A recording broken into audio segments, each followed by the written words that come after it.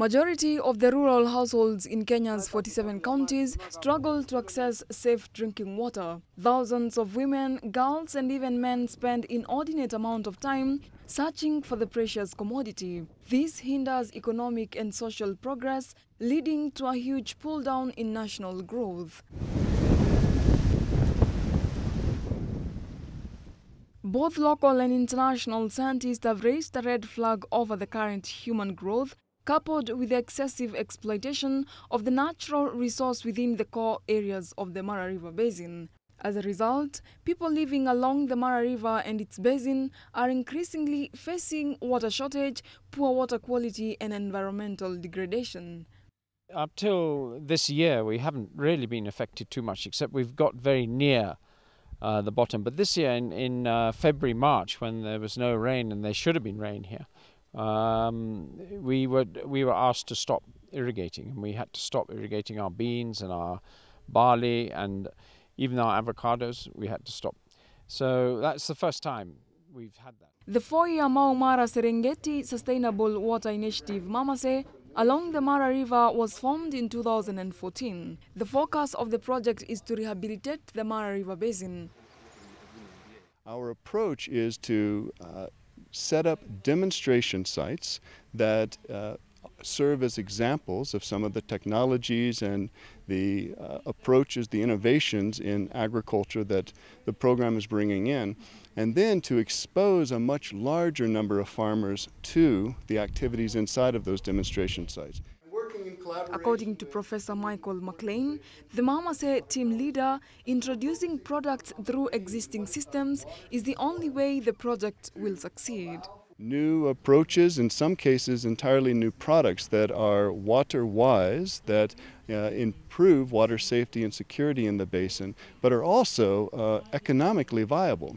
We know that we will not be successful unless we introduce products through existing systems such as farm cooperatives, and also products that are going to be economically successful.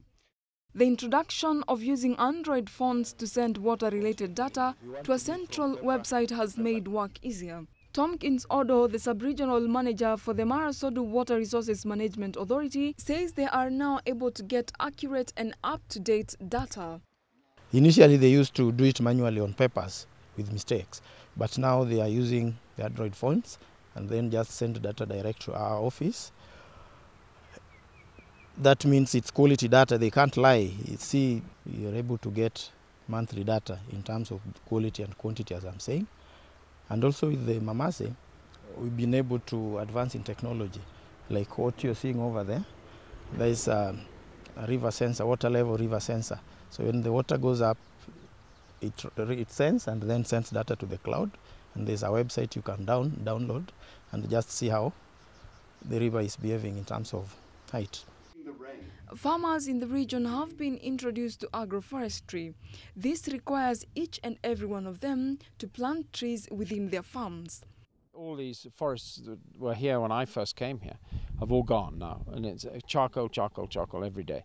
So if there's an answer to that, if they can find us another income that these people can make without going to charcoal. Charcoal's not a bad thing in itself if you're replanting. And that's what we're trying to show them with the agroforestry project we've got, is that you can actually grow your charcoal. The way that we're supporting is working around the periphery of the forest and working with communities and looking at ways of introducing income-generating activities that are non-forest related, and hoping to therefore reduce some of the pressure that the forest experiences.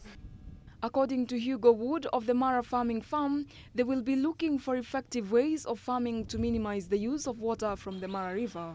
For our trees, we're looking at these little spray nozzles that you put at the bottom of the tree.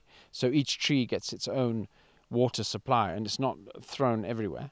And then for this things like this passion fruit, we're looking at drip irrigation, which is 30% of what a pivot uses, to do the same thing. So I think pivots at the end of the day probably will have to go out, and we'll move on to the more efficient ways of using water. Farmers and the communities in these areas are optimistic that the data produced from the project will help improve the situation and support in the process of structural change. Marete Selvin, GBS News.